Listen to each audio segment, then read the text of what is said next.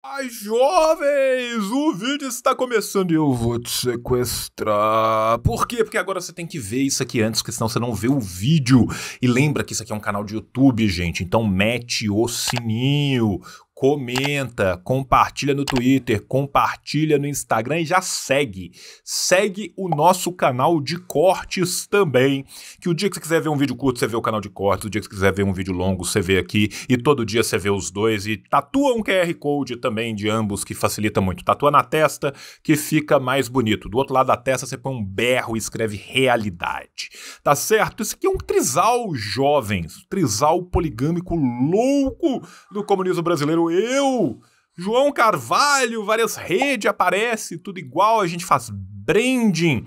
E também quem? Rafael Correia, o melhor editor do Brasil e a maior artista gráfica do Brasil, Dona Nuni. João, me libera, João, eu quero ver o vídeo, João, você fala demais. Não, doe pro tio.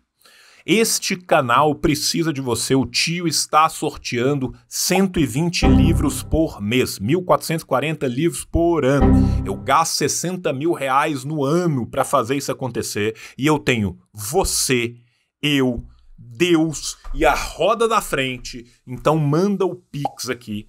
Pix, assim disse o João, @gmail.com. A partir de 5 reais você concorre. E não é só desse jeito, você também pode entrar como membro no nosso clube. Tem Apoia-se, tem Padrinho, tem o Caralho 4. Ah, João, eu moro na Cochichina, em 1342, então manda o PayPal. Tem PayPal também, no mesmo e-mail do Pix. Agora é isso. Agora você pode ver o vídeo. Tio te ama. Beijo. Tchau! Falha e falhará. Falha, falha e falhará. Falha, falha e falhará. Olá, jovens! Sejam muito bem-vindos, sejam muito bem-vindas, sejam muito bem-vindes e sejam sempre bem-viades. Estamos começando mais uma octofeira do comunismo brasileiro, tá? E eu acredito que no final deste vídeo a única decisão sensata será: eu quero me drogar. Porque estamos em situação de Brasil. Estamos no Brasil. Porém, no USA. Porém, no USA. Para um react que será freestyle. 100% freestyle. Então venham eu, você e Zubumafu. Eu, você e Zubumafu, pois estamos in the USA, baby.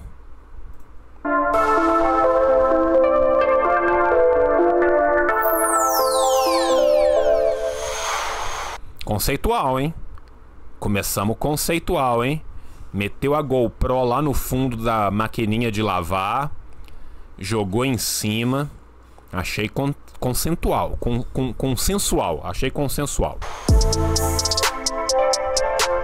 Texas, Oklahoma, Arizona, Novo México, Califórnia e Nova York. Vários dos estados nos quais os brasileiros cruzam fronteira são mortos, têm partes dos seus cadáveres comidos por coiotes, e eu tenho que ligar pra família depois e avisar: oi, dona fulana, infelizmente trago mal notícias. Ah, e o corpo? Não tem.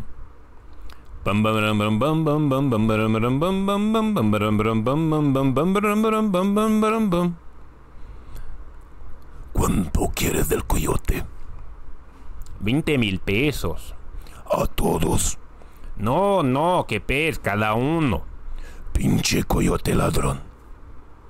Lamigla, meus irmãos, lamigla. 6 estados que eu conheci em 6 meses aqui nos Estados Unidos. Essa filmagem da bunda da moça foi meio estranha, mas tudo bem. Pois é, rapaz. Último dia nos Estados Unidos da América. Fechando a porta aqui, hein? Vamos pra abrir, cara. Vambora. Esse sorriso é a alegria, tá? Esse é o sorriso da alegria de quem volta para o Brasil, tá? Esse é o sorriso da alegria para quem volta para o Brasil. Só quem já esteve em situação de exterior sabe o tanto que isso aqui é bom, gente. Lá é bom, mas é ruim. Aqui é ruim, mas é bom. Ah, ela é inglesa? Então ela só tá feliz porque o homem é lindo, gente. E faz malabares. Aparentemente ele faz malabares. Tá? Ou ele guarda os dildos dele de uma forma muito estranha na sua mochila. Eu vou chutar malabares. Talvez malabares. Opa, foram 18 dias aqui em Nova York. Agora finalmente hora de ir embora. Não só de Nova York, mas dos Estados Unidos da América. Ok, vocês chegaram à conclusão perfeita. São dildobares, tá? Não procure por dildobares no Google, gente. Olha só esse lugar aqui, cara. Central Park, e aqui é natureza e depois cidade, cara. É realmente uma cidade de concreto, Nova York, velho. Esse é um dos comentários já feitos sobre Nova York, né? Realmente é uma cidade de concreto. Doideira. E bom, último dia aqui nos Estados Unidos. E esse lugar aqui, mano, eu fiquei 6 meses. Eu pretendia ficar mais, mais ou menos 1 ano aqui nos Estados Unidos. Mas acabei ficando 6 meses por alguns motivos que vocês já sabem. Mas eu quero dedicar esse vídeo à minha despedida dos Estados Unidos e também falar pra vocês, sinceramente, o que eu achei desse país depois de 6 meses aqui, cara. Cara, que câmera boa desse maluco, hein? Olha isso, Nayara, olha essa câmera. Olha a definição de cinema. Dá pra você ver os poros do cara. Ótimo mesmo. Câmera é boa, viu? Porra! Que câmera é essa, meu irmão? Parabéns. Tá? Cara, quem sou eu, né, pra falar da vida dos outros? Não sei como que ele foi ou não. Não sei se ele migrou legalmente ou se ele foi de turistaço e meteu o louco. Tá? Não sei se ele meteu o louco e ficou de turistaço. Espero que não, porque é perigoso para um caralho, tá? Como ele é gigantesco, tá? Eu vou partir do pressuposto que ele entrou legalmente, tá? E aí eu vou conversar uma coisa com vocês, por quê? Porque eu quero aproveitar esse vídeo para falar de migração, eu quero aproveitar esse vídeo para falar da realidade que ninguém te conta sobre o que é viver lá fora, tá? Meu irmão, como é difícil, como é pesado, cara. Porque o cara que migra ilegalmente, ele vive no gueto. Deve ter muito brasileiro diaspórico me ouvindo nos Estados Unidos, na Espanha, em Portugal, na Inglaterra, alhures, Japão, Austrália, tá? Velho, você vai viver no gueto. 90% dos seus amigos serão outros brasileiros em situação diaspórica fudida igual a tua, ou, a rara exceção, outros estrangeiros em situação migratória fudida igual a tua, desde que eles sejam latinos. Ou se você for negro, eles vão ser negros, e por aí vai. E esta sociedade... E por esta sociedade eu posso estar falando do Canadá, eu posso estar falando da Irlanda, eu posso estar falando da Austrália, eu posso estar falando da Nova Zelândia, eu posso estar falando da Alemanha, eu posso estar falando de Portugal. Ela é racista. Para um caralho. Ela é xenofóbica. Para um caralho. Você será explorado de todas as formas possíveis e imagináveis, e muitas vezes a exploração começa pelos seus. A exploração começa por quem te levou. A exploração começa pelo migrante de geração anterior que comeu o pão que o diabo amassou e vai fazer você comer o resto desse pão. Muitas vezes você sequer vai ter condições de alugar, você vai ter que sublocar de alguém que subloca. Meu irmão, tá? Meu irmão, tá?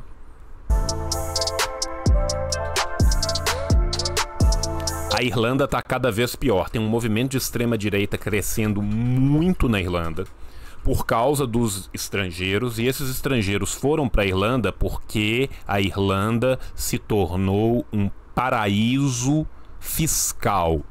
Vocês já viram, gente, o tanto de empresa grande que agora tem sede na Irlanda? Você acha que é porque a Irlanda é linda? Você acha que é porque eles gostam de castelo?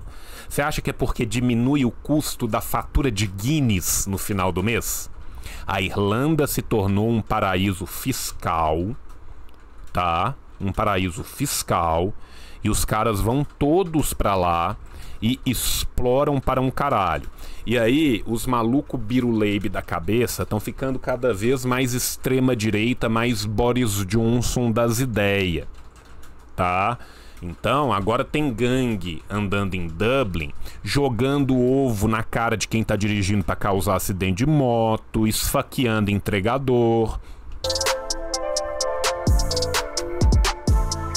É um documentário lindo, mas o homem fala muito pouco, né? Bom, gosto de falar do contexto. Olha só, a gente entrou aqui no Starbucks e esse Starbucks aqui funciona igual que a loja da Amazon. É uma cooperação da Amazon com a Starbucks, mano. Então, tipo, tu entra com o teu cartão, o teu aplicativo, tu não fala com ninguém e tá cheio de câmera vendo o que tu vai pegar. Tu pega a tua parada e vai embora, não fala com ninguém, mano. Ó que legal.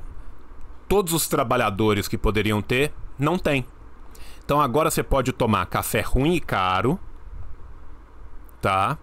Sem ninguém, com muito mais lucro para as pessoas, você pode ficar tranquilo, porque o custo único de instalação dessa bosta, que foi basicamente 6 a 8 meses dos funcionários, jamais será repassado para o preço. Pelo lado bom, você tem hipervigilância e desemprego. É um sonho, gente. Esse lugar é um sonho. Ó, eu posso botar meu cartão aqui, já sabe qual é o meu cartão, sabe quem eu sou. Se abrir a portinha pra mim é porque as câmeras já sabem da minha cara, já sabem o que eu tô vestindo e sabe se eu pegar alguma coisa aqui e sair da porta, eles vão descontar de mim, cara. Olha que incrível, cara. Olha que incrível, cara. Olha que incrível esse estado de supervigilância liberal aonde os trabalhadores estão na rua e as câmeras estão empregadas. Eu espero que Incrível tenha sido irônico, mas eu não sei até que ponto que foi, cara. Eu não conheço ele o bastante pra poder dizer se ele tá sendo irônico ou não.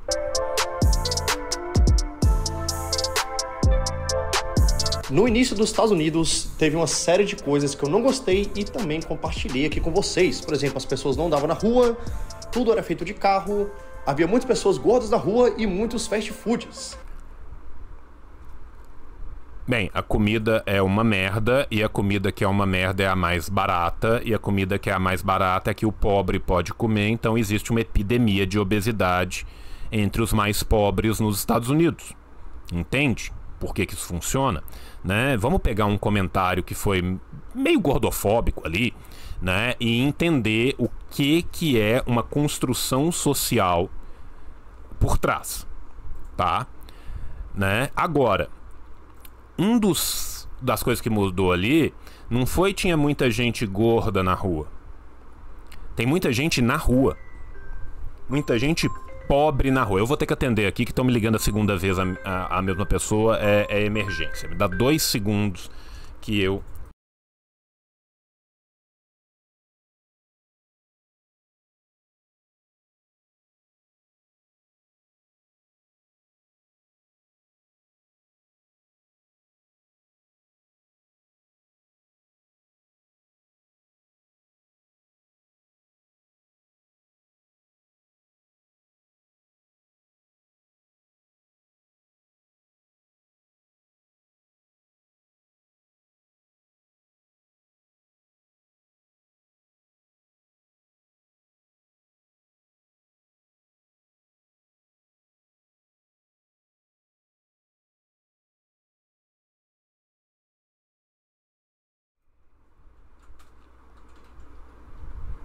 Voltando.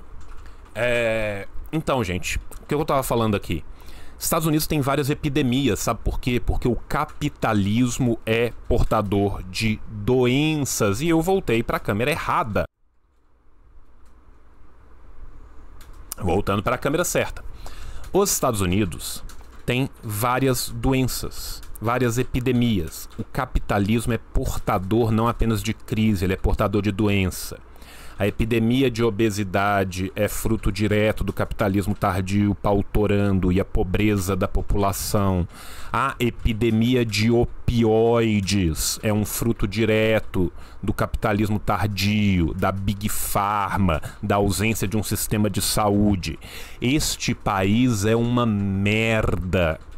Este país é uma distopia real. A epidemia de prisões. É o país no mundo inteiro que tem o maior número relativo e absoluto de pessoas presas. Tá? Dentre essas pessoas, eu preciso te contar quantos por cento são negros, hispânicos, diaspóricos. Acho que não preciso. Lembra de Slab City? Esse é o país de Slab City. 200 mil pessoas mortas num ano por conta de opioides. Milhões de pessoas viciadas em antidepressivos. Olha pelo lado bom. Se você for atropelado na rua, é $5 mil a carona na ambulância. Vai de táxi ou vai a pé. Né? E essas coisas de cara foram as paradas que me fizeram não gostar desse país.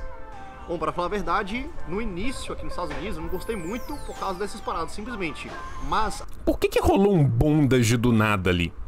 A minha mente nos Estados Unidos mudou completamente quando eu cheguei na Califórnia. Eu tenho teorias. Eu tenho teorias. Por que a mente de alguém mudou na Califórnia? Teorias.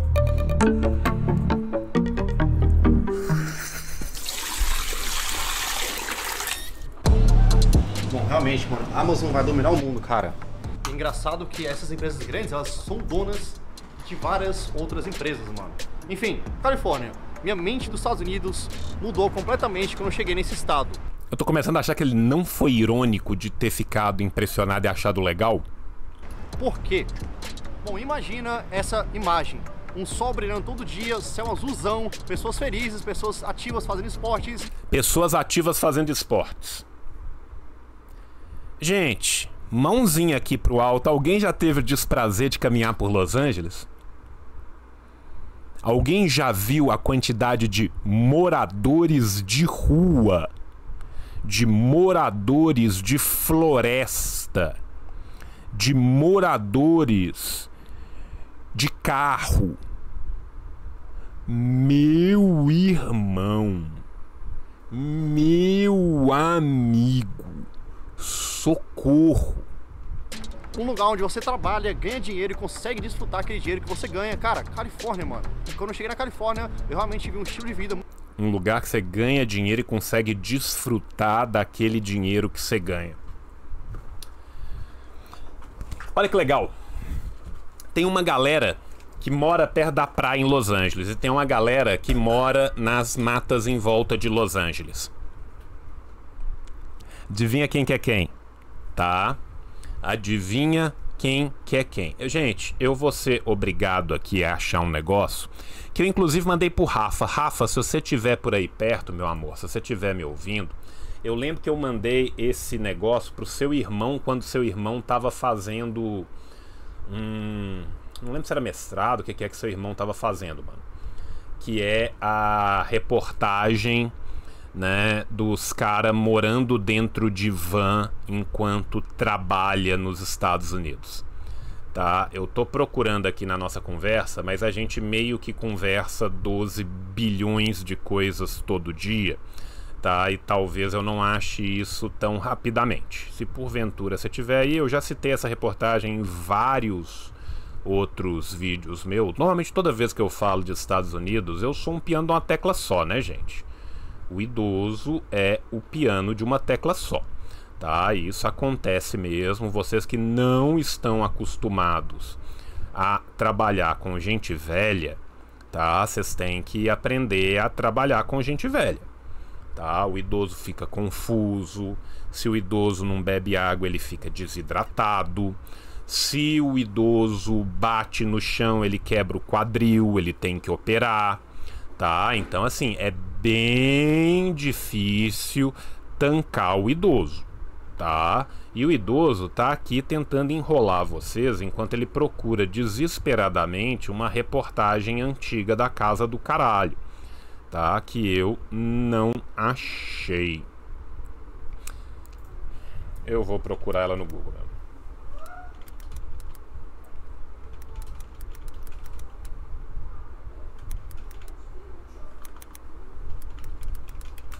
Vamos ver se eu acho ela aqui. Tá?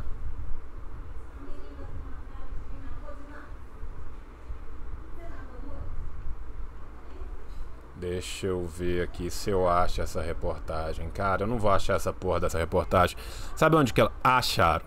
Acharam pra mim?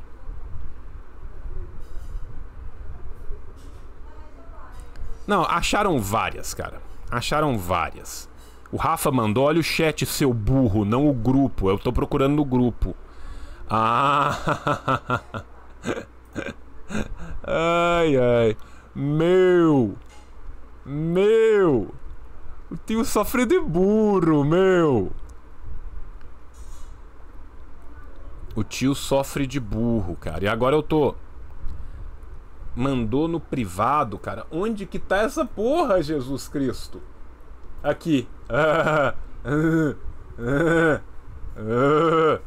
Obrigado. Tá? Obrigado. É a reportagem da Kroger's. Tá? Obrigado. Te amo, tá? Desculpa, eu sofro de burro. Tá? Eu mastigo noia. Eu uso a creatina do Cariani por via nasal, Rafael. A culpa não é minha. Tá? Eu uso pinos de creatina do Cariani. A culpa não é minha. Tá? Eu fumei o BCAA do Cariani antes de fazer o vídeo. A culpa não é minha. Vamos lá. Disturbing new reports show dire conditions for grocery workers. Tá? Gente, o que essa reportagem aqui conta pra vocês? E eu vou colar ela aí pra vocês de novo. Tá? Essa reportagem conta pra vocês... Não, eu queria essa. Tá? Por que eu queria essa reportagem? 14% da força de trabalho da Kroger's, que é basicamente um pão de açúcar dos Estados Unidos,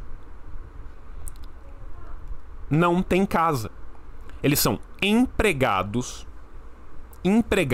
numa rede de supermercados gigantesca, a Oxo deles, trabalham o dia inteiro e não conseguem manter uma casa. Nós estamos falando de 14%. 14%. Esse é o lugar, tá? Esse é o paraíso. Muito legal. E aí também foi um lugar que muito legal. Brasileiros que vivem lá. E cara, uma coisa é certa, brasileiros que vivem aqui nos Estados Unidos são pessoas muito felizes, ainda mais na Califórnia. Todo mundo tava muito feliz, ninguém reclamava da vida. E aí foi aí que eu vi que esse lugar, Estados Unidos, é um lugar massa, mano. Brasileiros que moram nos Estados Unidos são muito felizes. Tem jeito de você ser mais feliz do que você trabalhar 14 horas por dia e ter que se esconder da migração? Tem jeito de você ser mais feliz do que você pegar um serviço de pedreiro de manhã, chegar no final da tarde e o cara falar, corre ou eu chamo a imigração? 14 horas por dia com medo de ser deportado, meu irmão. Você acha que o cara vai falar alguma coisa? Na verdade, melhor que isso, é a terra das oportunidades. Bom, quando eu comecei a conhecer pessoas que moram... A oportunidade de 50 milhões de crianças viverem em insegurança alimentar. A oportunidade de você se mudar para Slab City e eles botarem fogo na sua van enquanto você dorme. A oportunidade de 33% da população depender de cupons do governo estadual, municipal ou federal para se alimentar. In the land of the free and the home of your grave. Moram aqui, brasileiros que moram aqui, americanos, eu vi que, cara, essa terra aqui é muito legal. Eu vi que essa terra aqui é muito legal e também que eu tava focando em coisas ruins. Aí depois eu comecei a focar em coisas boas. Tudo é o indivíduo, tá, gente? Tudo é o indivíduo. Quando você tiver voltando do seu trabalho, pegando 3 busão pra chegar em Dalbanó, foque em coisas boas. Aqui dos Estados Unidos eu vi, caraca, mano, esse lugar aqui realmente é especial, cara. Um lugarzinho no mundo especial.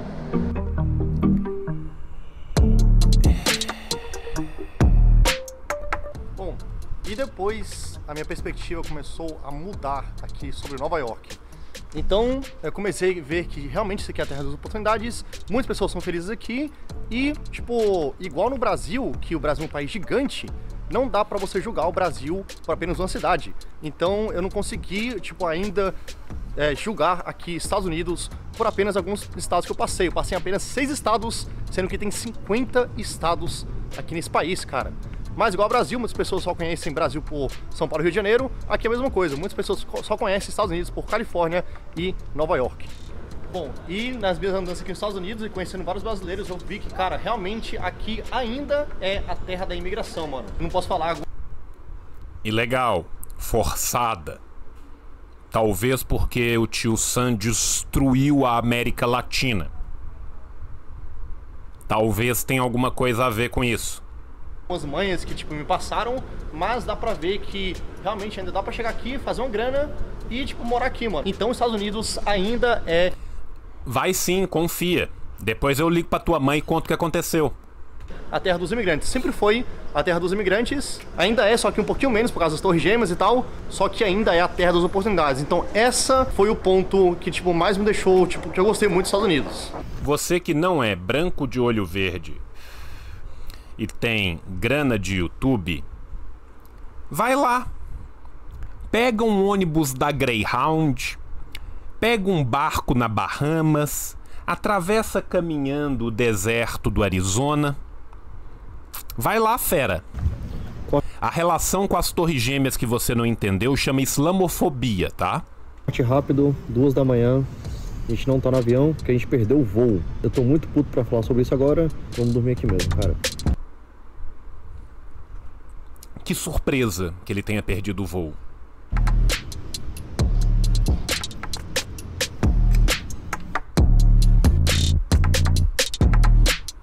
Bom, pra resolver... Porque quando você chega na imigração e fala: oi, eu sou branco, milionário, youtuber com muita grana e vim fazer propaganda pra vocês. Oh, of course, sir. Go to that file. Don't touch the brown people. Go to that file. Ok? Meus amigos, a gente perdeu o voo nesse dia porque eu não tinha um QR Code da minha vacina do Coronga e por causa disso eu fiquei muito estressado. Mas no dia seguinte... Não tinha o QR Code da minha vacina do Coronga. Eu consegui um QR Code da minha vacina do Coronga, compramos... Quando tomou a vacina, conseguiu o QR Code, por exemplo, né? outro voo e saímos dos Estados Unidos. Não filmei nada no outro dia porque foi extremamente estressante todo esse processo. Mas agora vem as minhas sinceras opiniões, finalmente, sobre os Estados Unidos. Ou seja, fomos baitados por 5 minutos e 50. Bom, Estados Unidos, sem enrolação, vou falar agora o que eu achei depois de 6 meses nesse país. Sinceridade, uma coisa muito boa, o melhor do melhor que eu achei lá foi a liberdade, cara. As pessoas nos Estados Unidos, elas têm liberdade para... As pessoas têm liberdade de morar na rua, de consumir crack, de consumir opioide, de morar no deserto, de pegar cupom, de ser preso. Liberdade, meu irmão. Serem que elas são, cara. Tipo, na Califórnia você pode andar com qualquer roupa, ninguém vai ligar pra você, ninguém vai, tipo, te julgar. Você pode falar do jeito que você quiser, você pode ser quem você é e você tem liberdade pra isso. Outra coisa também, quando eu tava dirigindo de van, a polícia nunca me parou, cara. Lógico! Meu irmão, a polícia nunca me parou. Cê é louro do olho claro. As pessoas têm o direito de ser o que quiserem. Avisa pros trans e pras trans e pras trans lá nos Estados Unidos que estão sendo perseguidos. As pessoas têm o direito de ser o que quiserem, principalmente as crianças de 14 anos que trabalham em fábrica à noite. A polícia nunca me parou. Por que será? É sério, Bjorn? Pra saber quem eu era, pra saber pra onde eu ia, pra ficar me perguntando coisas da minha vida, o que acontecia muito comigo nos outros países. Polícia nota 10, velho. Viajei de van. No caso dos Estados Unidos, a polícia só te para se você fizer alguma coisa errada. Então essa é Ah!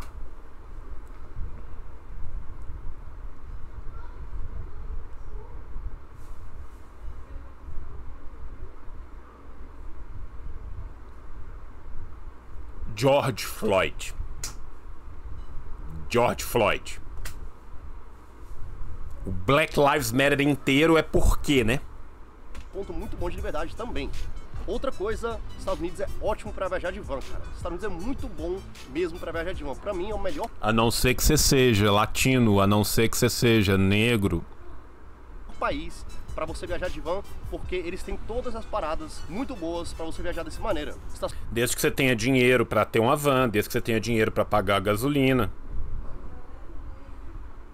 Estacionamentos grandes, o trânsito do país é muito bom, as estradas são gigantes, tem muito espaço, tem muita coisa pra você fazer de carro, drive-in, você pode pagar uma academia pra tomar banho, você pode encher a tua água em qualquer lugar, tem banheiro em todo lugar dos Velho, eu não acredito que tava escrito polícia nota 10, velho. Estados Unidos. Isso é muito bom, esse país é muito bom de banheiro, todos os lugares tem banheiro, você pode simplesmente entrar e usar o seu banheiro, e as coisas lá são feitas pra serem de carro, ou seja, então pra Você paga, tá, gente? Você paga, tá? você que tá viajando de van, é ótimo. Outra coisa muito boa é as pessoas. É uma parada que eu não esperava, ninguém nunca tinha me falado isso, mas as pessoas lá nos Estados Unidos são muito gente boa, cara. Porque você é branco e tem o olho claro.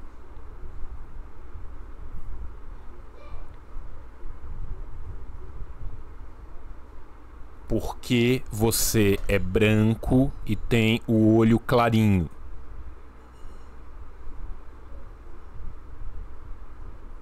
Porque você parece um redneck do MAGA. E tá hemorragindo dinheiro em cima das pessoas. Quando elas sabiam da minha história, direitinho desde o Brasil até os Estados Unidos, elas me pagavam drink, elas ficavam, tipo, fazendo outras perguntas, pediam pra ver a van por dentro. Então as pessoas eram muito gente boa, muito interessante, muito, tipo, tinham interesse em saber sobre você. Isso é muito legal. Outra coisa também, Estados Unidos é muito grande e lindo, cara. É um país continental. Ele vai de costa a costa, desde o Pacífico até o Atlântico. Se você quer frio, você vai pra Alasca. Se você quiser uma ilha afastada de tudo, você vai pra Havaí. É isso, gente. Você quer uma ilha afastada de tudo? Vai pro Havaí. Você quer ver frio? Vai pro Alasca. Tá? É só ir. Quer ver como é que é só ir? Vou mostrar como é que você vai aqui, ó. Vamos lá. flights.google.com. Vamos sair de Los Angeles, Califórnia. Opa, vamos sair de Los Angeles e vamos para Honolulu. Beleza? Vamos falar que a gente tava indo aqui, ó, no fim de semana, na sexta, e vai voltar no domingo. Pronto. Search. Aí, gente. Só gastar R$ 2.300 por cabeça. Tranquilaço. Todo mundo tem R$ 4.600, mas o lugar que você vai ficar, né? $1.000 é um dinheiro que o americano tem sobrando, né? Não tem hotel, não tem comida, não tem nada, tá? Mas vamos agora para Anchorage, no Alasca. Anchorage. Vamos para Anchorage. No mesmo rolê. Olha que beleza. É só gastar $1.100. Mais alimentação, mais hospedagem. Pô, é muito tranquilo. Mas a gente tava em Los Angeles, né? E se a gente tivesse em Nova York?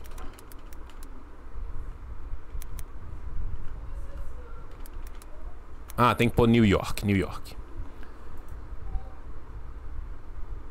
Aí é mais fácil ainda, gente. É só gastar no voo mais barato com 2 paradas de 20 horas, R$ 6.600 pro casal. Mais a comida, mais o aluguel de carro, mais o caralho A4. É só você ir, gente. Você quer uma ilha? Vai pra Honolulu. Porra, tá de graça, meu irmão. Se você quiser cidade grande, vai pra Nova York. Cara, eles têm tudo naquele país, cara. É incrível. Outra coisa também, lá as coisas... Aluga um lugar em Nova York aí, bunditão. Né? Funcionam. Se você quiser comprar alguma coisa e você não gostou, simplesmente pelo fato de você não gostar daquela parada, você devolve e você tem seu dinheiro de volta. E não... Isso também tem no Brasil, tá, gente? Direito do consumidor tem no Brasil, tá? Comprou e não gostou de uma parada. Essa que é a preocupação de quem quer ir pra trabalhar e viver, né? É a terra da oportunidade. Tá? Para por aqui não. Lá também é terra das oportunidades. Ficando lá por 6 meses... Terra das oportunidades, tá? E conhecendo brasileiros, conhecendo outras pessoas que moram lá, eu vi que, cara, lá dá realmente pra você, tipo, chegar lá... Lá eu vi um cara trabalhando na rua 10 horas da noite, depois de trabalhar em outros 2 empregos, e eu tirei uma foto dele, e ele tava sobrevivendo. E fazer sua vida, mano, e fazer muito dinheiro. Lá é a terra do dinheiro, tudo lá se paga muito bem. Qualquer mão de obra lá, tipo um mecânico, ganha $100 por hora, o cara que vai trabalhar... Qualquer mão de obra lá ganha muito dinheiro e gasta muito dinheiro, meu irmão, né? A gente, cara, tem que ser muito limitado, tá? Vamos falar, vamos pegar esse mecânico de ouro que ele arrumou que tá ganhando $100 por hora, mas vamos pegar esse mecânico, né? Aí esse mecânico ganha 100 e ele gasta quanto? De transporte, de carro, não pode adoecer. Doença não pode, tá? Doença não pode. De moradia, de comida, e aí? Né? Ah, ele gasta 459. Para de delivery, ganha, sei lá, $200 por dia se ele quiser. $200 por dia para trabalhar 12 horas e vai gastar isso em aluguel e comida. Pra morar num beco. $400 por dia, às vezes também. Qualquer coisa que tipo... Não era por hora, agora virou dia. Faz alguém fazer alguma mão de obra pra você. Aí vai pro hospital, né? Aí dá um problema na sua casa. Aí você chama o cara que pra consertar seu boiler cobra $3.000. Bem, alguém vai passar frio nesse inverno, né? Alguém vai passar frio nesse inverno. Cara, essa parada vai custar dinheiro, então mão de obra lá, o seu trabalho é muito valorizado. Se você é bom em alguma coisa, Estados Unidos é a tua terra, mano, se você quiser ganhar dinheiro também. E outra parada também... Aí você quebra a perna. Tem, cara, que lá nos Estados Unidos você muda a sua forma de ver dinheiro. Ó, com o detalhe aqui, ó, o Bolovo de Boteco falando aqui. Tá, vou voltar aqui no Bolovo de Boteco. Filha da puta, eu sou mão de obra especializada, não ganho 1/4 disso documentado. Mentira pra caralho esse valor. Eu tenho amigos que moram lá de forma ilegal, que são perseguidos o tempo inteiro, que não ganham 1/4 do que ele falou isso aí também, viu? É incrível, né? Os caras, tipo, a forma deles de ver dinheiro é outra coisa. Eles não, tipo, ficam guardando dinheiro. Eles gostam de receber dinheiro e pegar uma parte do dinheiro e, tipo, sair pro restaurante e pagar. Mindset econômico. Eles não gostam de guardar dinheiro. Será que é porque existe uma geração inteira que pode trabalhar a vida inteira e jamais vai conseguir pagar um apartamento? Será que é porque os boomers gastavam 2 anos de trabalho para dar 15% de entrada numa casa e hoje em dia o pessoal gasta 15 anos de trabalho para dar 5%? Será que é porque o salário real estadunidense vem sendo esmagado por 50 anos? Será que é porque os caras têm tanta certeza que eles não vão ter onde cair morto, que o que sobra para eles é viver uma refeição de cada vez? Se pá, né, meu irmão? Pagar uma gorjeta pro garçom, fazer a economia girar, tá ligado? Então todos os lugares dos Estados Unidos, restaurante, clubes, bar, tá tudo lotado, cara. Eu nunca cheguei lá e tava um lugar vazio, cara. Tava assim. Em todos os lugares de boy que eu fui, que era caro pra caralho, tava cheio de outros boy que tem dinheiro. Como eu só vi a elite, né? Cara, é impressionante, né? É só voltar pra França, no século XIX, e ver um outro boy francês indo nos Estados Unidos e não vendo nenhum escravo. Sabe? É isso. É isso. Né? Se você pega o Alexis de Tocqueville, você vai ver um boy francês indo pros Estados Unidos achando lindo e não vendo nenhum escravo. Cada geração tem um Alexis de Tocqueville que merece. Sempre tudo lotado. Até um lugarzinho, tipo, na esquina, um lugar, tipo, meio que chutado lá, sempre tinha muito cliente, cara. É incrível. Lá todos os lugares estão lotados porque os americanos gostam dessa parada de girar a economia. Isso é uma parada muito legal e eles realmente, a visão do dinheiro deles lá é diferente. Bom, essas foram as partes boas, agora vamos para partes ruins. Beleza, partes ruins aí dos Estados Unidos. A primeira é que ele é de longe o país mais caro que eu já visitei, mano. Cara, Nova York. Tá vendo que não adianta você ganhar esse dinheiro? E Califórnia, esses lugares são extremamente caros, mano. Pra você pagar pra acomodação, comida. Só pra você ter noção, se você quiser ir pra um restaurantezinho legal, que não seja um fast food, você vai gastar pelo menos $50 por casal, cara. Pelo menos. O mecânico não come, né? É o mínimo que você vai gastar. Isso. E aí? E aí? Comprando uma comida e um drink. Outra parada também, eles nunca mostram os preços verdadeiros. Por exemplo, você vai na cafeteria e o café tá $10, na verdade o café não é $10, ele é $10 mais as taxas do governo. Então você vai ter que adicionar as taxas do governo, que vai dar mais ou menos aí $11. E também, além disso, também você Mas não gira economia, gente. tem que adicionar sempre as taxas das gorjetas, que dá mais ou menos aí 20% que você tem que pagar pelas gorjetas. Então os preços que você vê no cardápio, nas paradas, nunca são os preços que você realmente vai pagar. Essa é uma parada que eu achei ruim, mas é de cultura. A cultura deles é isso. Tipo, então... sim. Eles têm cultura, nós temos mau costume, né? O deslumbramento é uma coisa de mim, doido. Eu achei ruim, mas não tem nada a ver. Outra parada muito ruim também seria as comidas dos Estados Unidos. Cara, lá é muito fácil você só comer junk food, mano. Só comer essas comidas fast food. É fácil não, é barato, é o que as pessoas podem comer. E tal, essas comidas que não fazem bem pra sua saúde. Se você quiser comer alguma comida saudável, É cara, caro. comida saudável lá vai ser extremamente caro e raro de achar, mano. Então essa parada muito ruim é o jeito que os americanos se alimentam. E também é o jeito que você se alimenta quando você tá lá. Porque eu mesmo só tava comendo fast food lá, cara. É muito mais conveniente você comer um fast food. Tem outra coisa que a gente tem que lembrar aqui, né? Que a gorjeta é o salário do garçom, né? Boa parte deles tem acordos horríveis, os sindicatos foram prejudicados, tá? E a gorjeta é o salário do cara, tá? É pior que vendedor de shopping aqui. Outra parada também é o sistema de saúde. Cara, o sistema de saúde lá é extremamente caro. Então você precisa de um seguro-saúde quando você está nos Estados Unidos. Eu, no caso, não tinha e eu tive sorte de ter nenhum acidente, nada acontecer comigo, porque qualquer coisa que acontece... Não existe. Não existe. Sistema de saúde lá é pagou, cuidou. Tá? Pagou, cuidou. Viva o SUS, defenda o SUS. Você é extremamente caro. Eu já vi histórias de pessoas que, tipo, teve algum ferimento aí no seu corpo e tal, foi pro médico, o médico não atendeu elas ficaram, tipo, 2 horas, não foram atendidas, foram embora sem ser atendidas, e depois chegou a conta na casa dessa pessoa de $1000 só por ela estar esperando pelo médico, cara. Então o sistema de saúde lá tem essas complicações.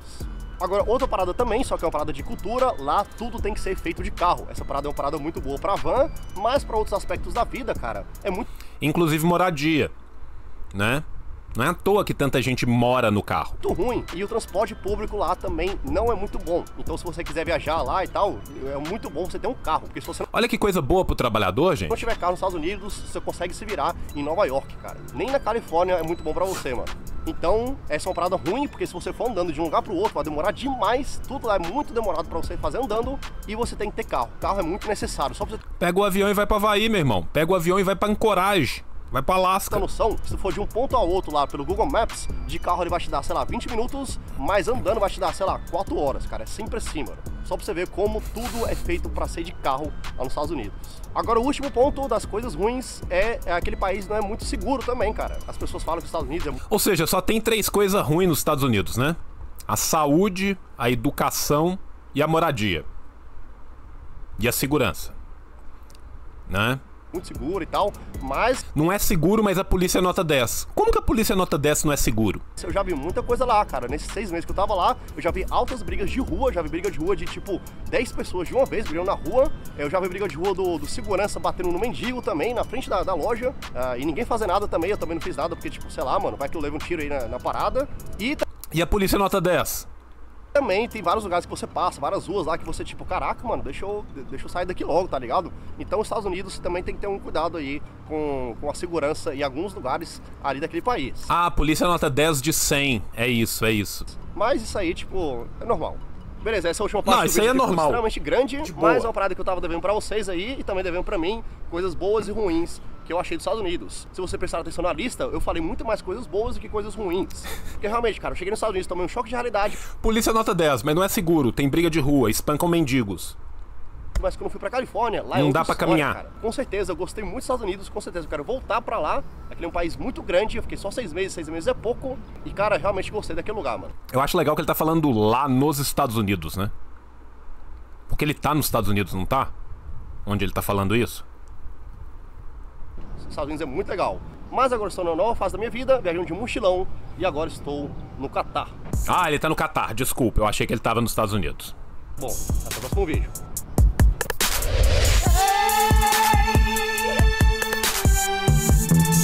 É, jovens, esse foi o gimo nosso de cada dia nos dai hoje, né?